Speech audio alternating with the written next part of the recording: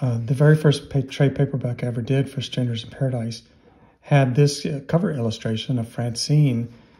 It was supposed to look like this is a black paper cover, and you tore a strip off the middle to reveal Francine. And she has a bruise there that symbolizes her relationship and her love life and her life in general. She's gone through one bad boyfriend after another. And then she reconnects with her best friend from high school, Katchoo. And it's a long road, but the healing process begins with Katchoo.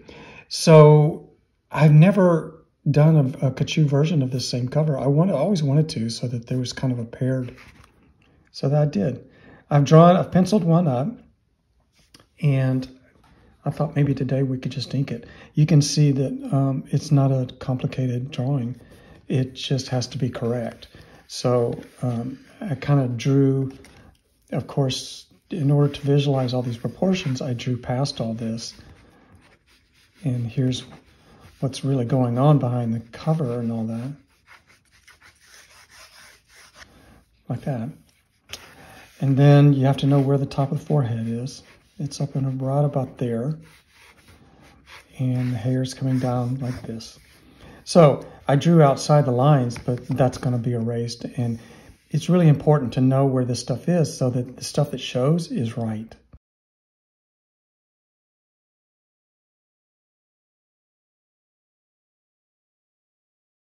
Brush time.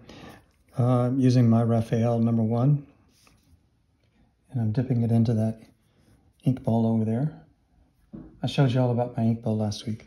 And over just to the side on the right here is my little scrap piece of paper that I'm wiping and rolling and getting the point back on the brush every time like that. You can't just dip it and go. That's how you get a super fat brush. That's how you paint a wall. Not a face. I don't think I can talk and ink at the same time, guys. Because this is like surgery. So if you're in surgery and your surgeon is just chatting away while he's working, you need to be worried about the work he's doing.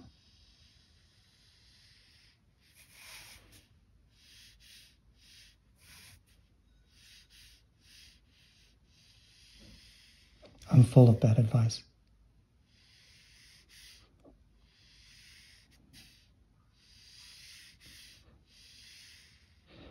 Now I'm thinking about the colorist. When I'm making these lines, I'm thinking about dynamic lines for the colorist. And I only use two colorists almost my entire career. I use Brian Miller of Hi-Fi Color Design and Steve Hamaker. And both guys are just brilliant. And they really know my inking and my style. And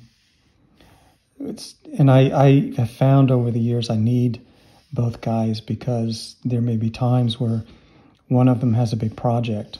Or, God forbid, they have a life and they went on vacation. I know, hard to imagine.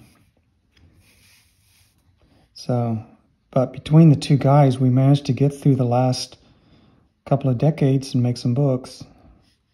Thank you, guys.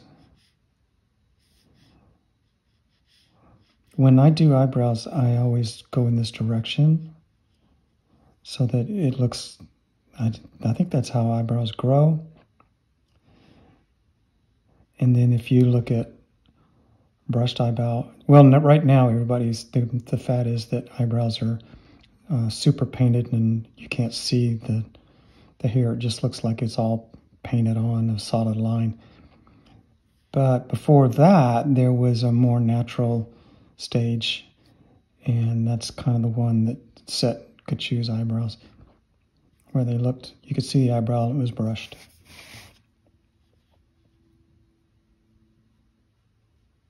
In that sense, I've done the old person thing of pick your favorite style or decade and stay there. I kind of did that with that detail on Katchoo. She's not going to the flat painted eyebrow look, I guarantee you. Need more ink? Roll it. Okay.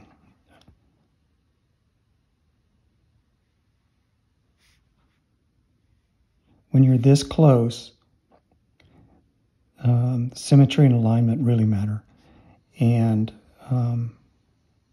you're also tempted to put in a lot of details. Like you'd be so tempted to do in real life, this bottom eyelid, you would see the inside line. And then you would see the edge, because that's about a centimeter thick, that eyelid. And then on this side here is where the hair would be, right? So in a photograph, you would see that.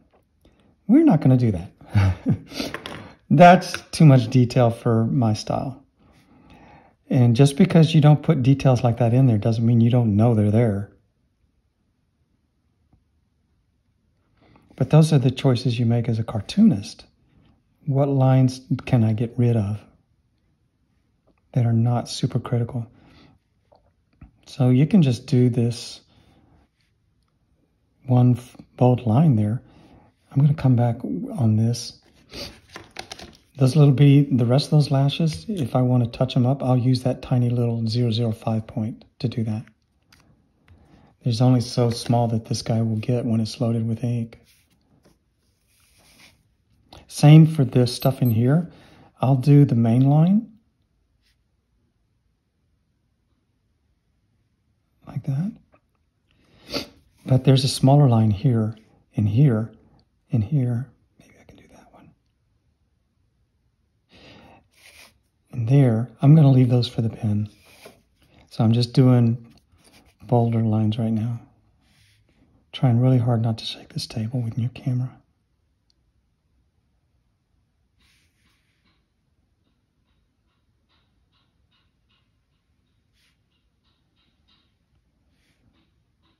That tapping is, they're building a fence across the street.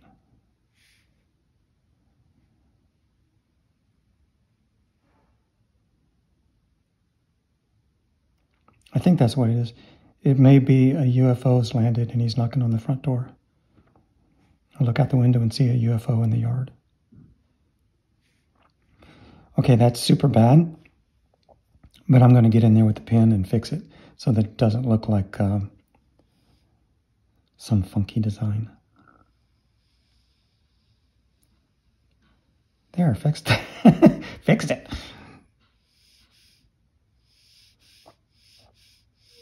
Even though that's blonde hair, you would think, well, we just need to use a thin line and do the rest with color. On a pen and ink illustration, having a bolder line right there really seems to matter. If every line on here was thin, it's a different style, but it also, you really would depend on having your colorist finish the painting for you. And at that point, the artist needs to be the colorist. Okay, not too many of these things. I'll screw it up. I already see some that I'm going to get rid of.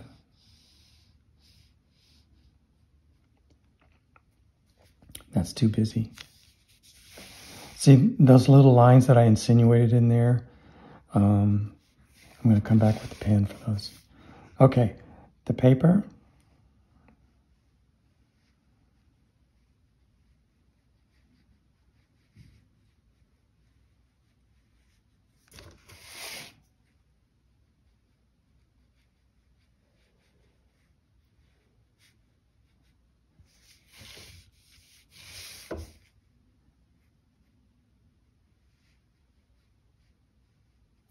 Whoops, I dipped the wrong. I have one that's kind of gray and one that's kind of black over here in the inkwell, and I dipped my brush in the gray one. There's the black one.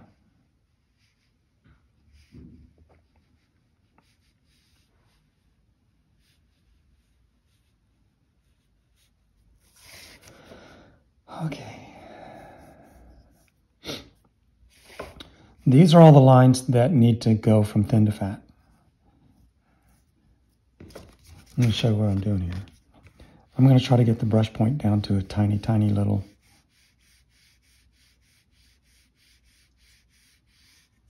Tiny, tiny. You have to get almost all the ink off of it.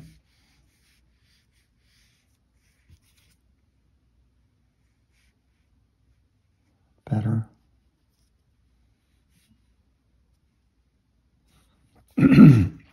Feels like we're wasting ink, doesn't it? It's so important, though, to get the brush right. Better. Okay, why did I do that?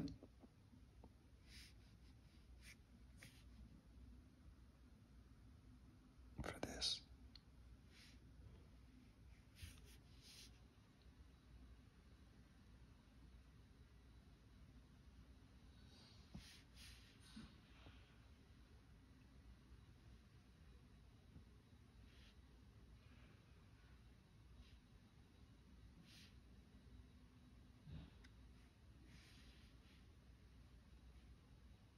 I'm barely touching the paper. I'm really just floating on it. I mean, my hand is just hovering over it.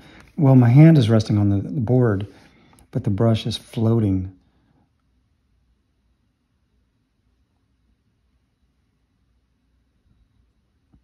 If you do this right, you can actually get this brush to be thinner than that 0.05.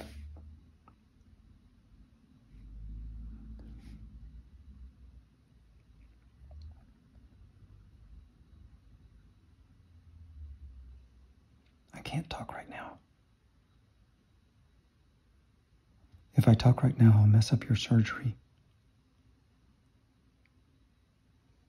See this shade line I put underneath the eyelid that goes over the top of the pupil?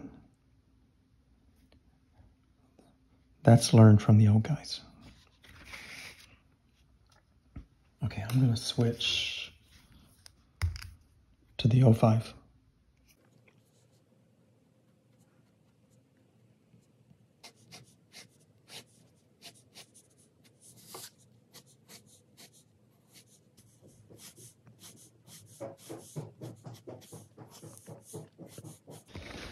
Okay, shall we see what we have?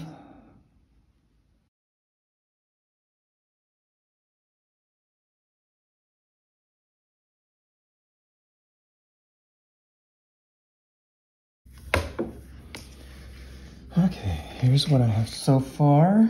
You know what it's time for? Time for my best friend, whiteout.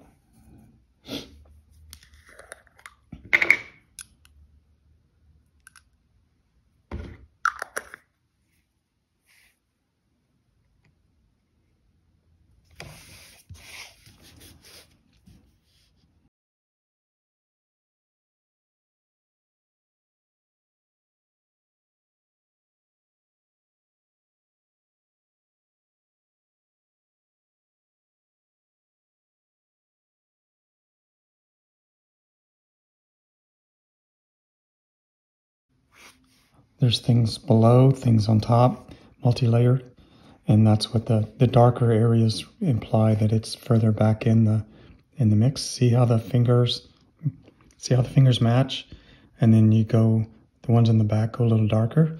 So when you're doing that with hair, you know, it makes it look like 3D. There's some hair below and some hair on top. Okay, I'm done. I don't know where to sign this. Should I sign at the bottom of the 11 by 17 page?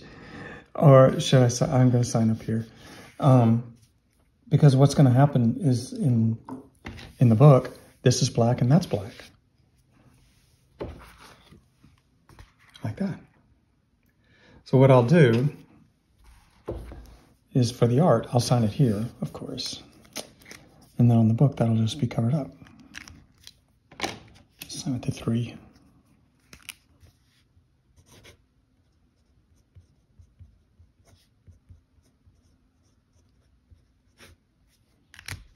Okay, I now have a Katchoo Strangers in Paradise torn paper cover. We just did a cover together. Hope you enjoyed it. It went pretty quick, didn't it? So the colors will fix all my mistakes and make it look pretty. and I'll be ready to move on to the next one. Okay, guys, have a good week.